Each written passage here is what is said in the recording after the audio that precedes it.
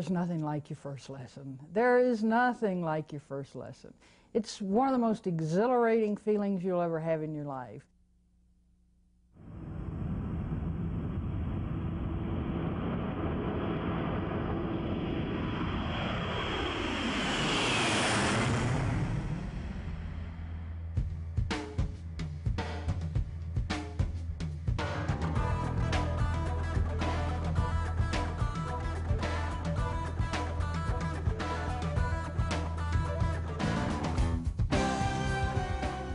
So what is flying all about?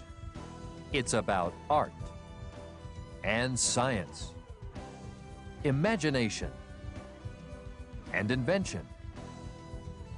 It's about challenge and adventure, determination and skill, exploration and discovery. Flying is about all these things and more. The flying experience is as unique as the many individuals who take up the challenge to pursue the dream of flight. You may be thinking about learning to fly for one or more of these reasons, or you may have an entirely different motivation. Whatever the reason, if you yearn to spread your wings and expand your horizons, this is your chance. You can learn to fly.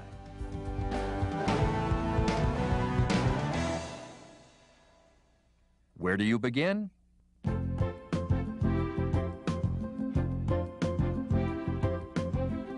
As you begin your training, one of the first things you will become familiar with are the components of the airplane and how to use the different controls to make the airplane respond. When you sit in the cockpit of an airplane, you're actually sitting within the framework of the airplane. This framework is called the fuselage and is the attachment point for the other major components of the airplane. It also contains the passenger seating and baggage areas, as well as the cockpit. Within the cockpit are the flight controls and the instrument panel. Located on the panel are the flight instruments and engine gauges. The flight instruments are helpful for verifying your direction of flight, determining your airspeed, and indicating whether or not you're flying level, climbing, descending, making a turn, and your rate and coordination of turn. They also can show how fast you are climbing or descending, and your altitude. The engine gauges are important for monitoring engine performance. On most single-engine airplanes, the engine is mounted in the front of the fuselage. Aircraft engines are covered with a cowling, which streamlines the flow of air over the engine and directs the air around the cylinders for even cooling of the engine components. You control engine power by using a throttle located in the cockpit. The engine provides power to turn the propeller. In small airplanes, the engine and the propeller make up the power plant, which produces the force necessary to move the airplane through the air. This force is called thrust. The wings, working in conjunction with the power plant, not only produce the force called lift, which keeps the airplane in the air, but also contain the control surfaces which allow you to bank the airplane. These control surfaces are called ailerons and are located outboard on the trailing edge of the wings. When you rotate the control wheel to the right, the left aileron deflects downward, and the right aileron deflects upward. This moves the right wing down and the left wing up. The result is a bank to the right. How this is accomplished will be discussed in a later section. Attached to the aft end of the fuselage is the empennage, which contains the horizontal and vertical stabilizers. In addition to providing stability, the horizontal stabilizer contains the elevator. As the name suggests, the elevator controls the nose up or down movement of the airplane. This is called pitch attitude. The elevator is controlled by the forward and aft movement of the control wheel. When you apply aft pressure on the control wheel, the trailing edge of the elevator deflects upward, producing a down force on the tail of the airplane.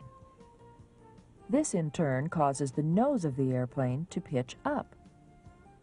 Forward pressure on the control wheel has the opposite effect. The trailing edge of the elevator is deflected downward, which pushes the tail up, causing the nose to pitch down. The rudder is the movable surface attached to the vertical stabilizer. It is controlled through the use of pedals located on the floor of the cockpit. Applying rudder pressure swings the nose of the aircraft left or right in a yawing motion. Your speed during flight varies according to what you wish to accomplish. For example, during an approach to a landing, it is better to fly at a slower airspeed. The use of flaps located inboard on the trailing edge of the wings helps you maintain this airspeed during the descent. Flaps are retracted or extended by a switch mounted on the instrument panel. Since there are times when using all of the flaps would be too much, most general aviation airplanes have 3 or 4 flap settings.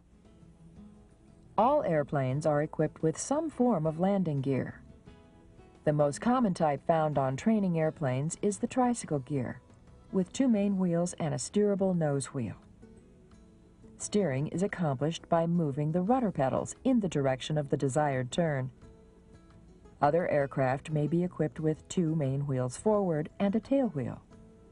This type of aircraft has conventional gear. It is often referred to as a tail dragger. Seaplanes may use a hull-type fuselage or be equipped with floats for water operations. Higher performance aircraft have retractable gear, which improves their performance by streamlining the air flowing around the aircraft.